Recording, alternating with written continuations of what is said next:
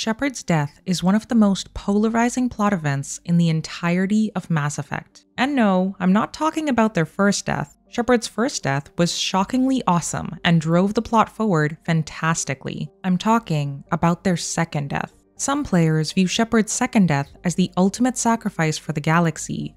Others view it as an inevitable part of war, and some even view it as necessary because Shepard was tired, as if vacations or shore leave don't exist. Nope, I'm tired. Guess I'll die. And of course, we can't discuss Shepard's death without touching on the loophole of Perfect Destroy, but I'll tackle that later on. Loophole aside, in the majority of the endings, Shepard does die. And in my eyes, Shepard's death, from a story perspective, was completely unnecessary and defeated the entire point of the trilogy. In stories, death is inevitable, and when used appropriately, provides meaning to the player or the characters closest to the person who died. Death can be used to make a point about who deserves to live, or used as a shock factor. But the main way to make a death truly meaningful is if the character's death is tied to the plot in such a way where their death is a fitting end to their character arc. And for even more bonus points, if they didn't die, then something important plot-wise couldn't have happened. Their death results in true change either in the world or for the characters around them. In popular media today, death has been used in very confusing ways, like the deaths of popular characters without rhyme or reason, which is why the viewers of those stories become rightfully outraged. With good storytelling, death has meaning and purpose. In bad storytelling, it doesn't. So because meaningful deaths are tied to a character's arc, it's important to examine Shepard's arc over the course of the trilogy to see why their death was unnecessary. And in Shepard's case, there's one crucial aspect that restricts how their character arc plays out. The fact that Shepard is a customizable protagonist whose character arc is shaped by the player with every action and dialogue choice they make across the trilogy. Every Shepard's character arc is different, which results in multiple character arcs. This alone makes it a very limiting factor in deciding if Shepard should have died at the end, and I'll get into what probably should have been Shepard's fate because of this in a little bit. For me though, the main reason Shepard's death defeated the point of the trilogy was because of a crucial broken promise first established in Mass Effect 1 and 2. Before I get to Shepard's character arc throughout the trilogy, let's first go over what I mean by promises in stories. In good stories, the writers establish certain promises to the player that are expected to be fulfilled at some point in the story. For example, at the start of Mass Effect 1, Shepard is told by Nihilus that they're a Spectre candidate. With this, the promise established to the player is that we'll eventually find out whether Shepard becomes a Spectre or not, which makes the eventual Spectre ceremony hit a good note because it fulfills that promise to us. The promises given by the writers to players can be divided into two categories: plot promises and character promises. A plot promise example is when we're assigned to track down Saren after becoming a Spectre. We expect a resolution of whether we successfully track him down or if he escapes. The final battle with Saren is extremely satisfying because the tension of that particular promise built over the course of the game, before eventually reaching a conclusion during the Battle of the Citadel. Fulfilling plot promises are the bread and butter of a good game, but for me, it's the character promises that resonate the most on an emotional level. In my eyes, Shepard's unnecessary death was the result of one Shepard-specific promise in particular being broken, which I'll get into later. First, let's dive into the promises established over the course of the trilogy for Shepard. Even though every player created a unique character arc for Shepard throughout the trilogy, there were common arc threads shared across all playthroughs. And these common arc threads developed into promises for Shepard's arc, which we expected to be fulfilled later on in the story. Let's first look at the Shepard-specific promises established in Mass Effect 1. In Mass Effect 1, the first promise established is that Shepard's actions have consequences,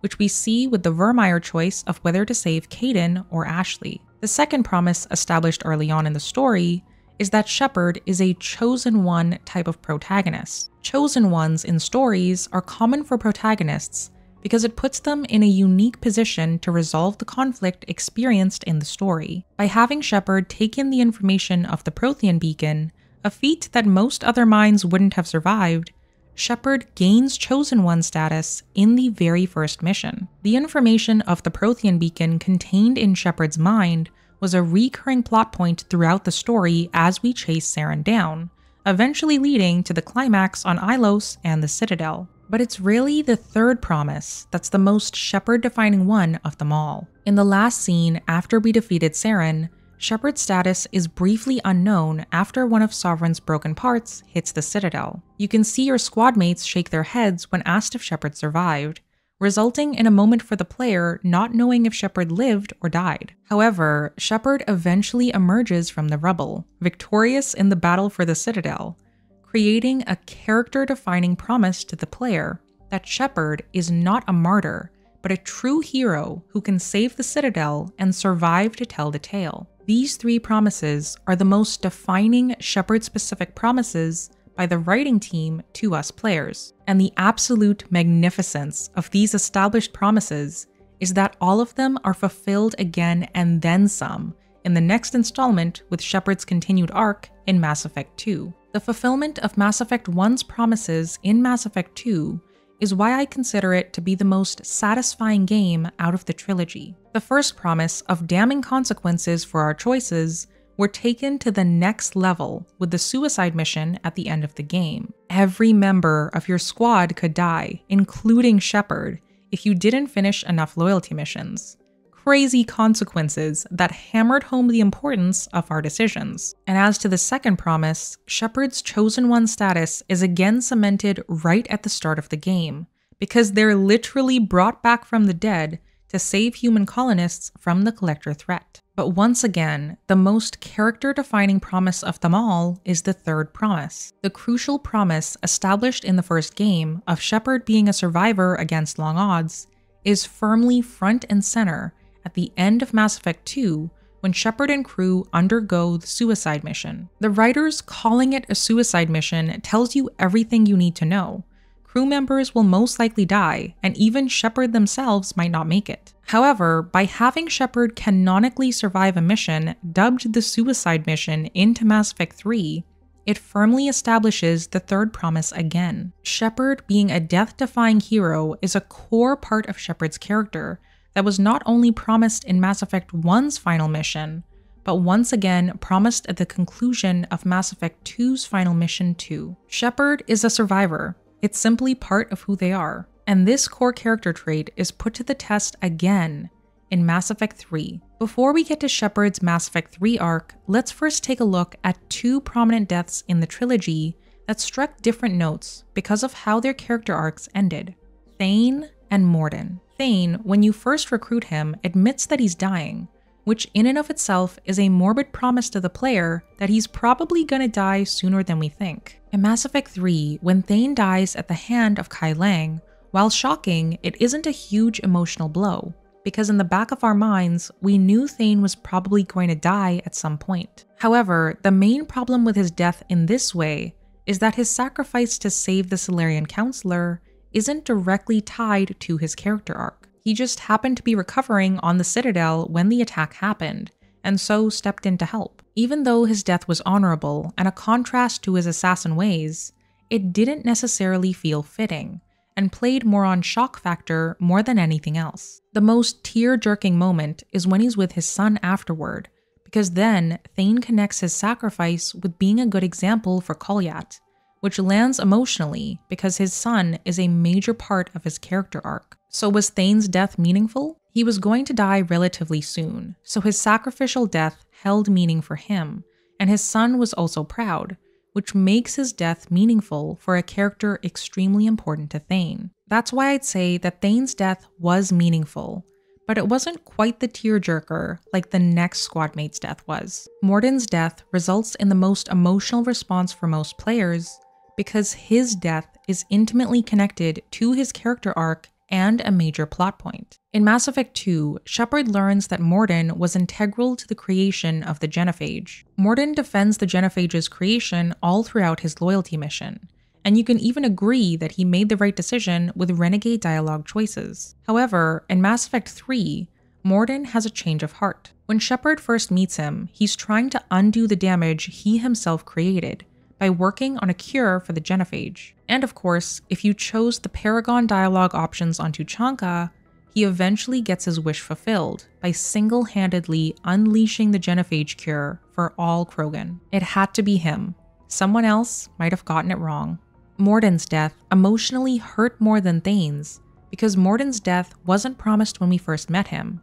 His death was necessary to effect major change in the world, and his character arc was tied to the genophage cure, a major plot point built up since Mass Effect 1. Mordin's death is the perfect example of a meaningful death. The curing of the genophage was a plot device that served the end of Mordin's character arc. The plot served the character. Bonus points handed out too, because Mordin's death affected change for the world and the characters around him. So with those character deaths in mind, what would have been a fitting end to Shepard's arc? Before I get to that, there's something I want to bring up that impacts our commander's journey, and thus the conclusion to their arc. In a podcast interview in 2023, Mac Walters, one of the lead writers of the trilogy, revealed that a trilogy was always planned from the very first Mass Effect game. Casey Hudson, the trilogy's game director and the one who originally came up with the idea of Mass Effect, applied the trilogy stamp from the start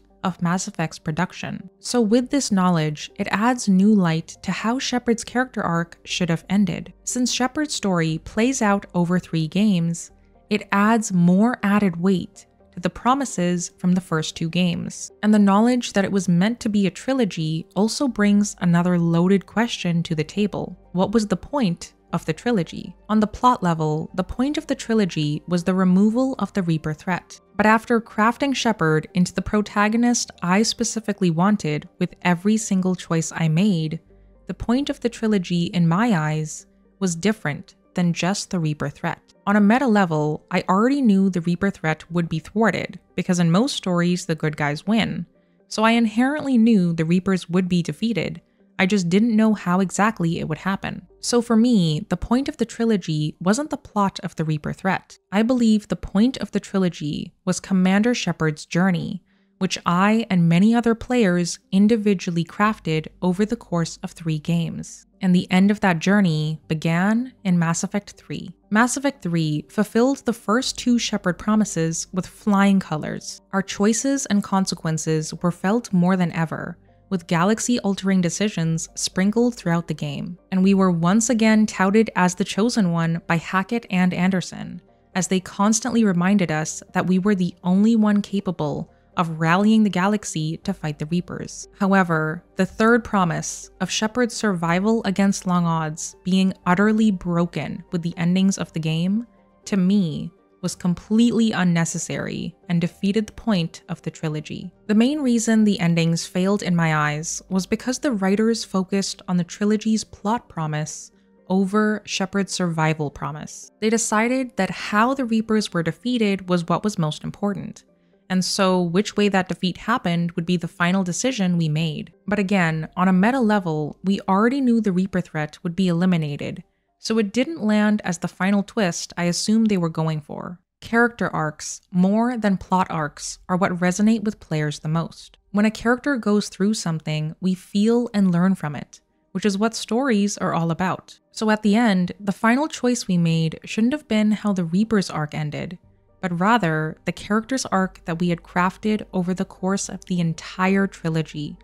Commander Shepard. Shepard's death being tied to the plot point of unleashing the Crucible wasn't meaningful because how the Reapers died didn't hold significant meaning for Shepard. The only thing Shepard cared about was that the galaxy would be saved, not how it was saved. And the fact that Shepard had to die for a choice that didn't feel significant to them or the characters they cared about made it completely unnecessary. Based on the first 2 games, in a trilogy where promises are the foundation of what's to come, Shepard potentially dying should have been an individual decision that every player got to decide. But unfortunately, Shepard dies in all of the endings, except for maybe one loophole, which I'll discuss in a bit. The only character arcs that would have added meaning to Shepard's death are arcs that transformed Shepard from a renegade to a paragon. This would be similar to Tony Stark's journey of becoming a better man and sacrificing himself at the end of Endgame. Tony's death felt meaningful because him being the one to save the galaxy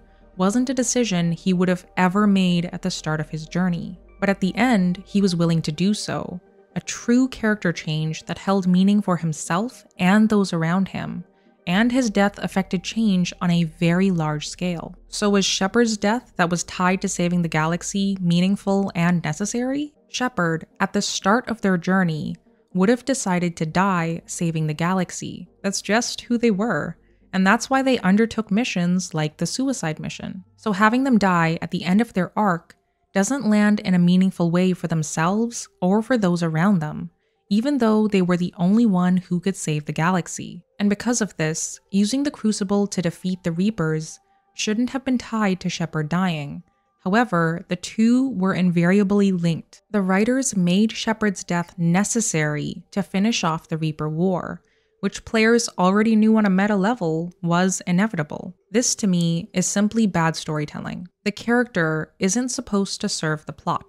The plot is supposed to serve the character. That's why I view Shepard's death as unnecessary. As to why their death defeated the point of the trilogy, I'll go back to the fact that a proper end to Shepard's arc should have been the main point of the trilogy. The only way that Shepard's death would be viewed as a meaningful end to their character arc is for players that didn't play either of the previous Mass Effect games. They wouldn't have known that Shepard saved the galaxy twice already, or that the most crucial aspect of their character is being a survivor. They wouldn't enter the third and final game with expected promises. They'd simply know Shepard as the chosen one destined to stop the Reaper threat, because no one else can rally the galaxy, which would make Shepard's sacrifice at the end of the game a fitting end, because it could be viewed as a necessary plot point to ending the war. And if viewed as a single game, Shepard's death at the end would fit the arguments of war results in death, Shepard was tired, and Shepard became a legend. However, Mass Effect 3 isn't just a standalone game. It was originally and purposefully designed to be the final installment in a planned trilogy. And based on that, Shepard's death broke the crucial promise of Shepard's story being one of survival against long odds that was established in Mass Effect 1 and 2. That's why I personally feel that Shepard's death defeated the entire point of the trilogy. Perfect Destroy giving us hope that Shepard survived is the one interesting loophole created during the extended cuts after the endings received enormous backlash. And I think a lot of fans latched onto the hope of Shepard's survival in that ending because it would fulfill the promise of Shepard being a survivor. However, the fact that Shepard's survival is locked behind an ending choice that we're told destroys synthetic life is pretty unfortunate. This is because Shepard living is then tied to a choice that could go against their player-crafted belief that synthetic life shouldn't be wiped out. And that's why I want Shepard to return in the next game. Not because I think Shepard is the only one who can carry the franchise, but simply because Shepard's survival is a broken promise that I believe deserves to be fulfilled. Shepard deserves a proper end to their character arc determined by us players, because we were given the choice as to how they lived. And maybe, just maybe, the current Mass Effect team might be trying to finally fulfill that promise. The teaser trailer from 2020 shows Liara picking up an N7 helmet piece that might symbolize Shepard's return. And I'm very certain that the planet that Liara and crew descend to is Alkera, the planet where Shepard first died at the start of Mass Effect 2. So will Shepard once again return in the next game? I think the answer to that is 100% yes. And I dive into why Shepard is probably going to return in this teaser trailer breakdown right over here. See you there.